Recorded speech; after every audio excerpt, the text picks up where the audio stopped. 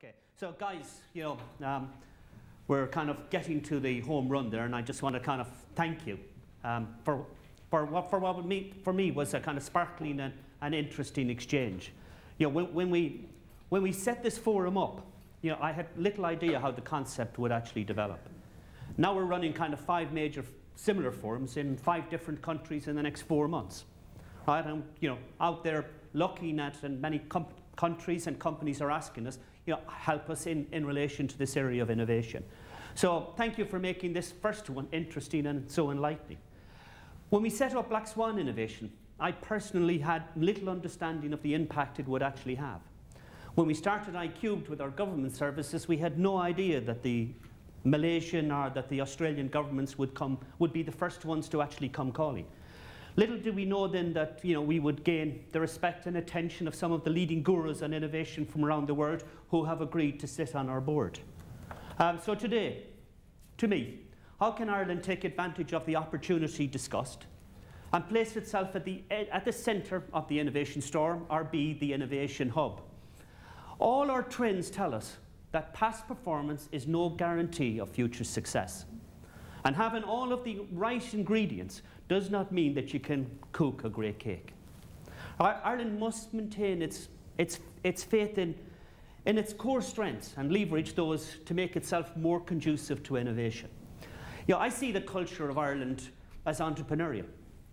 But this can only be grown with a clear and cohesive strategy on innovation policy system. And one that does not sit with the kind of, and we talked about it, the domain expert control. Right? But we need to be able to interweave, I get the word right, too many vowels for me, interweave all of the conflicting agendas quickly in a cohesive manner.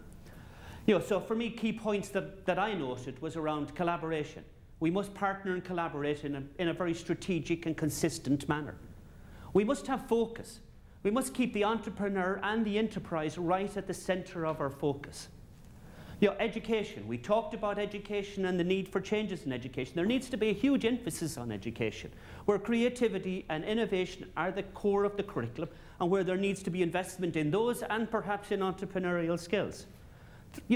Transformation. We must have major changes in the way we do things. The saying, and I use it many times, we always do what we've always done, we'll always get what we've always got. Capital, the market has to be made available. All right? Capital, the market has to make available in a simple and cohesive manner access to smart capital.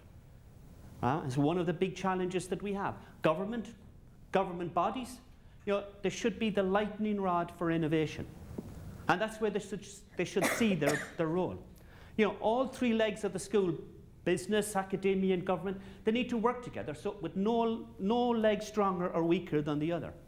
I get involved in many change programs, and people say, hey, I want a leadership program. So we'll put all of our money into that. And they forget, it is not about just one siloed solution. It's about how do we get the balance right.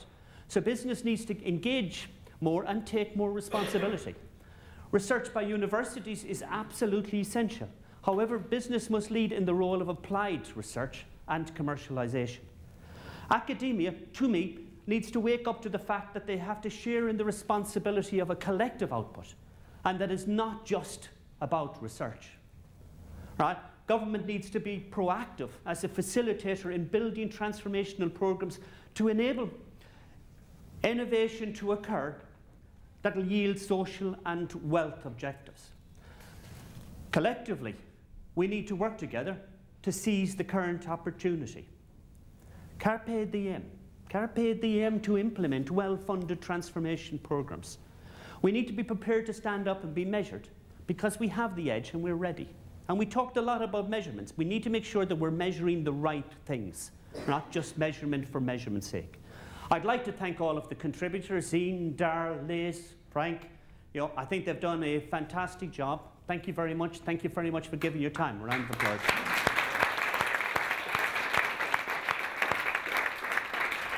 I'd like to kind of say, finally, Ireland is well positioned as a European leader on innovation, in my opinion.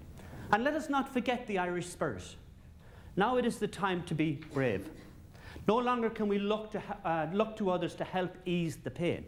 And I think that's where we're at. We're looking for somebody to ease the pain. There is no silver bullet. No longer can we expect the world to stand still while we try and catch up. I passionately believe it is the brave who will win, those that get it first. You know, the world has changed, and we're seeing a new era, right? Traditional thinking needs a new way of being applied. I'm sure some of you will say, I don't buy this. And I'd say, great. You know, my task is not to get you to buy what we're saying. My task and my desire is to get you to think about what we're saying, right? Because there are those who shape events. There are those who respond to events. And there are those who sit and watch events unfold and say, wow, when did that happen? Right? Well, things are happening. We're crossing that valley of death that I talked about earlier on, and so only some will make it to the other side. We're seeing both the emerging and traditional economies fast adopting the mantle of innovation stars. I was with MIT, who are doing a huge amount of work with the US government, and many of the things that were talked about today are being talked about there, but they're actually starting to implement them, right? And that's the scary bit, and we think they're slow, right? Ireland can be a star. However, there's a transformational wave happening, right? And we've talked about it. In Black Swan, we see it, for example, in Singapore, in South Korea, in Finland, and even the lumbering giant that is the US. The Black Swan model is one that I've described about transformation.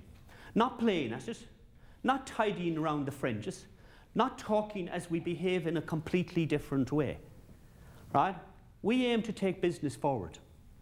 We aim to turbo boost innovation capability in both business and government. We believe that much of what we talked about today, we would love to talk about to you tomorrow, all right? And I'll be getting your telephone numbers and ringing you up to discuss it with you. That's the sales bit. But as an Irishman, who for 25 years has worked abroad and is exceptionally proud of my nationality and my heritage, I feel there's a key role for Ireland in this new age. But that outcome for Ireland is hardly certain. If we can leverage the excellent Irish capabilities, together with the right supporting policies, and unleash the power of enterprise creativity, then the forces of innovation, which are self-reinforcing, whose effects are cumulative, and impact exponential, then we can become the global centre for innovation, or the global hub for innovation. I'm changing my language as I go, Frank. And in conclusion, finally was just a holding position. Right? Let me say that Black Swan and iCubed, thank you for your time and your contribution. It's been, and you've been a truly wonderful audience, a very Irish event. Let's make the next one a transformational one. For me, on behalf of Black Swan, on behalf of the speakers, on behalf of iCubed, I thank you for your time. I thank you for your attention. Thank you.